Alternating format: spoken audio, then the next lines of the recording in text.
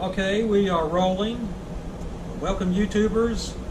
This is not going to be one of your typical videos like with me preaching or with me out street preaching. It's going to be kind of a boring video, but this is about all I'm able to do lately. Those of you that haven't been keeping up, I've been very busy lately. I had a very big, massive attack from the enemy on my life, which thankfully right now it's over. And in fact, because of this attack, my life is better than it was before. So that's just the way it goes with the enemy. I mean, if you're being attacked by the enemy and you just tough it out, you're going to end up being better. You know, if you go towards God, if you go more towards God when you get attacked by the enemy, you come out being better. And it's just another, more proof of that. But I have been very busy lately. Number one, I've started to homeschool my kids. And it's taken a lot more time than I thought it was going to do. Particularly when you just get started, there's an adjustment period. So I just had to, spend a lot of time working on that, tweaking that, just sort of getting that to where, there's kind of a rhythm to it, and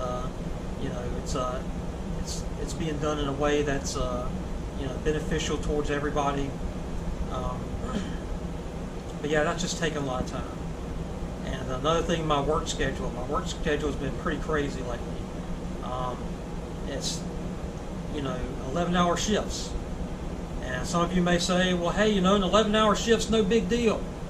Well, this is an 11-hour shift in 90-degree heat. And some of you might say, well, an 11-hour shift in 90-degree heat is no big deal. Well, this is an 11-hour shift in 90-degree heat and high humidity. So that's a whole different ball game right there. We're not talking about a dry heat here when you're talking about, the South. So, I mean, an 11-hour shift will just completely drain you. So you can imagine, how you're going to feel after an 11-hour shift in that, in this oppressive heat. And, when I finally get a day off, I mean, I just veg out. But I've been wanting to do this video for a while. And, sorry about the long intro. But, one of my videos all of a sudden started getting a lot of comments and a lot of dislikes lately, and it's the one I did, and I called it "Make America Straight Again." And if you go to the street preaching clip playlist, you can find it. But it's been getting a lot of views. It's kind of evened out now, but it got a lot of views when it first came, a few months ago. And actually been out since last year. But all of a sudden it popped up and people started watching it and started leaving nasty comments and started leaving dislikes. So one comment in particular caught my attention because it was someone who left a respectful comment, and it wasn't like, okay, I like what you're doing, or you're a pathetic human being and you're completely stupid and I hope you die soon. It wasn't like that. It was very respectful. It sounded like it was coming from the other side, and he had some questions. And so I said, he left a long message on my, in the comments section asking these questions. And I asked him would it be okay to do a video response, and he was fine with that. So that's basically what this is I'm going to take these 3 questions and answer them right now in this video. Now I wanted to do this video a month or more ago, but like I say, what happened, and these things certainly you don't see them coming, but when they come, you got to take care of it. Sometimes you charge forward and attack the enemy, and sometimes you circle the wagons and defend yourself. So that was definitely one of the times I needed just to defend myself. But I feel like I got enough time right now to where I can at least do this, and I wanted to put out a video. I mean, I know people are still concerned. They haven't seen the video from me for a while. You know, different things have been going on with the channel, and I'm trying to fix those. I'm trying to get things back to normal. But, you know, just to let you know, I'm fine. I'm still a street preacher. I'm still a preacher. I want to get back into that. The street preaching may go on hold for a while. I mean, we'll just see how it goes. But it's very important that I get this homeschool done, and that, you know, I get around to where I'm not working so much at my job. I feel like God's telling me, you know, you need to do this now. You know, you need to go ahead and, you know, make a lot of money. For those of you who don't know, I'm self-funded. There's no right-wing billionaire somewhere trying to fund me. Okay, I'm completely self-funded. So, if I do get a chance like this, you know, where I can make a lot of money, so I can get out there more, I want to do that. But he left me some questions, and if I was true, and I was a very good editor, I would put these questions so that you could read them. But as people who have watched my channel for a while know, I'm not a good editor. So what I am going to do is I'm going to read these a couple times. And I will print these questions in the description box for this video. So if you want to look at them later. But he left me 3 questions, and I'm just going to go through these and answer them. So his first question is, can you provide irrefutable evidence that proves that your beliefs are 100% correct in a way that no other religion in the world would be able to apply the same method and achieve the same results? And this is a common question, and it's a good question. It's what's so different about Christianity? You know, you got Christianity over here, you got Islam over here, you got Hinduism over there in India, you got Buddhism over in Asia. I mean, why is Christianity so different? And, you know, he's asking for irrefutable proof, you know, that Christianity is different, and that if you applied it to a same religion, would you achieve the same results? And apologists love this question. What's so different about Christianity? You know, what makes Christianity so different than all the other religions? I mean, aren't they all trying to achieve the same thing? Christianity is very different. Number one, when you're talking about other religions, you're talking about works-based salvation. And what that means basically is the other religions are telling you your good works need to be better than your bad works. Okay, you do bad things, you know, you've done bad things. So now what you've got to do is you've got to get these good works to go above the bad things. And maybe, just maybe, you'll be saved if you do it this way. So that's every other religion. In fact, that's some parts of the false Christianity that you find, like in Mormonism or Jehovah's Witnesses. You know, they're saying, hey, you got to get up there. You've got to do good. You got to get out there and work. Biblical Christianity is completely different. Biblical Christianity says there's nothing you can do to make up for these bad works. These sins that you've done, you can't make up for them. It's impossible. You know, your best works are as filthy rags to God, the Bible says in Isaiah. So, what you're talking about with biblical Christianity is that God says, okay, you can't do this. But Jesus Christ came, and He took that penalty for you. So now, because of that sacrifice that He did, you can accept that, and you can be right with God.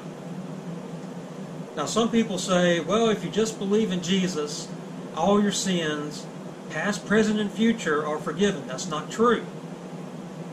Once you get the bad things taken care of, once you accept Jesus, accept what He did for you on the cross, and then He rose again on the 3rd day. Once you accept that, okay, and you repent, your sins are forgiven. Okay, you got a clean slate with God, and that's a great feeling. You know, I've seen it many a time. You know, people they repent and they cry out to God, and God saves them. So you can cover the, you can get those sins taken care of. You have to repent. Now some people think that repentance is just saying, hey, I did wrong and I need forgiveness. And that's a good thing. But there's another part to repentance, and that is you change your mind about sin. You don't want to sin. You do everything you can not to sin. And the Bible has many references to this. Paul says in Romans 6,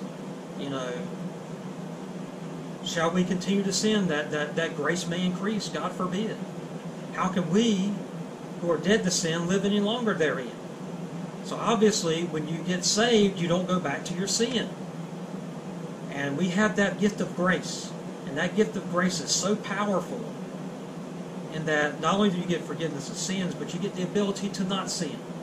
So that is the main, biggest difference right there that biblical Christianity has been against any other religion in the world, is that you can't overcome those bad things that you've done in your life. But you can repent and get right with God, and you can get those sins taken care of, erased completely. Okay. So number 2, if you cannot, okay, now these questions are assuming that I can't answer the former question, but I'm going to answer those anyway after I take some water. I'm going to answer them anyway. If you cannot, but of course I just did, can you provide an irrefutable secular reason that the LGBT community is something evil and should be punished? I don't really know that I would agree with that. I agree that LGBT should be punished. I really don't know that I would exactly word it that way. I do think they need to be converted. Now, evil, I like a good definition of evil. Now, as for me, he's talking about, a secular reason that is evil. So, how do we define that? I mean, biblical evil is, of course, sin. Not following God's commands. So, when we go to secular, though, I mean, what exactly do we mean by that? I will say that the LGBT community has done things.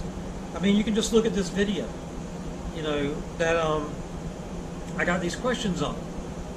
There's all kinds of comments here that are not only, talking bad about me or saying bad things about me, and I don't really care, but they're trying to get my channel deplatformed. They're trying to get me deplatformed. And that is all over the LGBT community. Is they go out and they try to get people deplatformed. They're trying to get people, and they'll go and they'll make calls to TV shows where somebody says something that, against what they believe, and, they'll try to get that show taken off the air. Throat's very dry all of a sudden. And I've even seen them go so far as to, talk about a movie not being LGBT enough. So they just bully people. They just bully people, and they try to get people deplatformed if they don't believe everything that they believe. And that's evil in the sense that that's against our Constitution. That's against the Bill of Rights. Freedom of speech.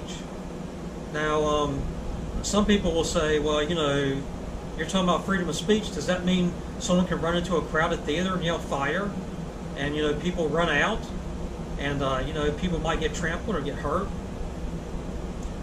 Okay, that's not freedom of speech. That's a felony. Okay, they're not the same. And my speech is not intended to hurt anybody. I have never advocated violence against anybody. In fact, I am very quick to condemn violence against people. My work, my preaching is it's kind of a tough love approach. It's kind of a harsh approach. But I want to see people get saved. I want to see people, repent and cry out to God. And I apologize for this. I don't know what's going on. Just drying out for some reason. But that's what I want to see. I'd never condemn violence. I'd always condemn violence. I'd never say, well, we know, and I know there's some preachers out there that do that. And they say, well, I think they were talking about the shooting in Miami. And they said, well,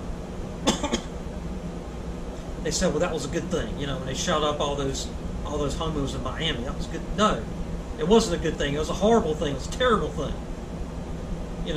I want to see homosexuals be converted and become straight. That's what I want to see. And I got a sermon on that. Because I've had some homosexuals approach me and say, well, look, I asked God to change me, didn't change me. And, my whole sermon was about that. Why God didn't, here's why God didn't change you. I'm not going to get into all that right now. But,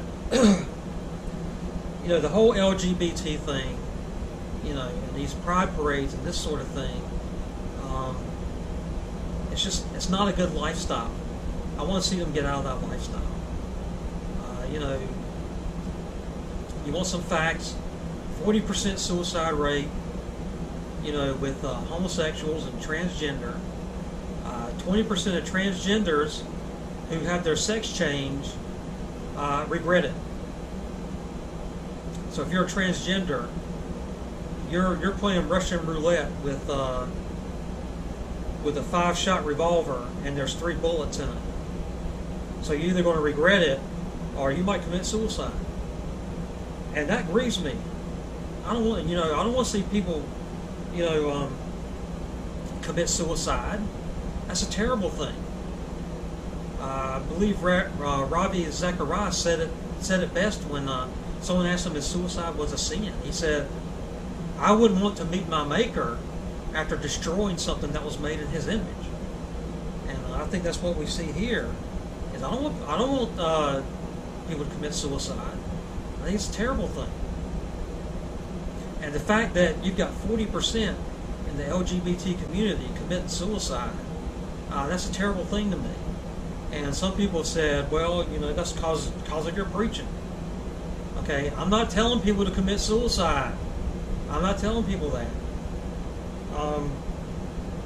I'm telling them they need to get right with God. They need to get right with God, and they can be converted. Okay, and you also got the low. You got 20 years off of your life, and that's been documented. That was a study done by the CDC, Center for Disease Control. It says that homosexual males live 20 years less than heterosexual males.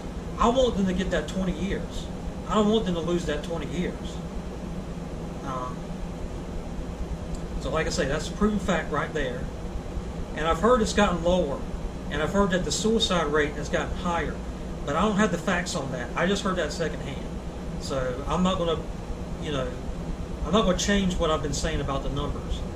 When I see studies that have different numbers, I'll change it. I'm willing to change that. I'm willing to be fact checked. Okay.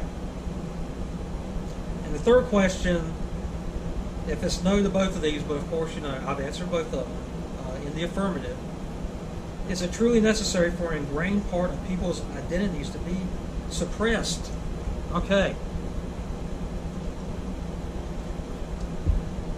I think that what he's asking here, and I don't really want to say his name, but if I've misrepresented any of these questions, just let me know, and I'll try to get your questions answered. But what I take this to mean is somehow homosexuality is part of somebody from birth. It's become kind of a catchword to say, well, I was born this way. Okay? And of course, I don't believe that. I don't believe that at all. I believe when you start going down that road into sin, not only do want to sin more, but you bring on bigger sins. And if you do look into someone who's homosexual or lesbian or transgender, what you'll usually find is there was probably abuse in their early life, their childhood, or maybe their teenage years. There was probably some kind of abuse, maybe sexual, some kind of issues with their father, whether their father wasn't there or their father was abusive. You'll find that part in their lives too. And you will find sin. You will find sin. Pornography. Pornography, you know, they may start out straight, watch pornography, and end up becoming a homosexual. And I'm not saying that's true for all cases. I'm not sure I want to bring in generational curses in with this, but some people may say that, you know, if you have ancestors that were gay, somehow that might pass along to you. And I suppose there are some verses that support that, but I don't believe it's an ingrained part of people.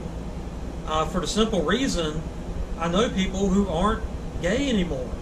If that's an ingrained part of them, and they get saved, and they become straight, then it sort of blows that theory out of the water.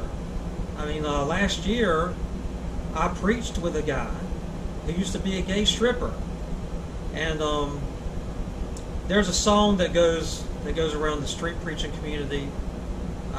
It's not okay to be gay. That was written by a guy who used to be gay, actually, and he heard some street preachers, and he got saved, and now he's straight. So there are people out there that are ex-gay. They become straight. And one thing I wish the LGBT community would do is support them in their decision and be tolerant like they say. But you ask anybody who's ex-gay, they'll tell you that they were shunned and they had very violent reactions from the LGBT community when they came out and said, well, I'm not gay anymore, I'm straight now. So that's another reason right there that I just don't agree with the whole LGBT philosophy. Okay, so there's my answers, and I'm sorry. I do apologize to this person that left these questions. I do apologize it took me so long to actually give a video response. And of course, I'm looking forward to your answer. If you want to do a video response, you know, I want the link so I can actually watch it. And if I've misrepresented any of these questions, just let me know, and I'll try to, you know, give you an answer to the right question. But I felt like, you know, I got a gist of what these questions were asking, and I hope this has answered your question. And I do want to commend you for coming to me in a very respectful tone and wanting an intelligent discussion. This is the stuff I live for. I mean, I prefer to do this on the street and not by video, but that's what I want when I go out street preaching. Is I want to have discussions with people, and I want to talk about what other people believe. You know, it's not all about, you know, I'm just going to beat you over the head with the Bible. Some people need that, but I want to talk about other people's beliefs and how they believe. Well, let me ask you what you think about God. Let me ask you what you think about sin. You know, how can you make up for those things that you've done bad in the past? I want to ask those questions, and I want people to answer them for me. Anyway, I'm just going to cut this video off here. And those of you, my preaching career is not over. My street preaching is not over. It's just I'm taking some time out and getting some things straightened out. But believe me, I'm looking forward to being out there again. And this is EC Street Preacher, and I'm going to sign out for now.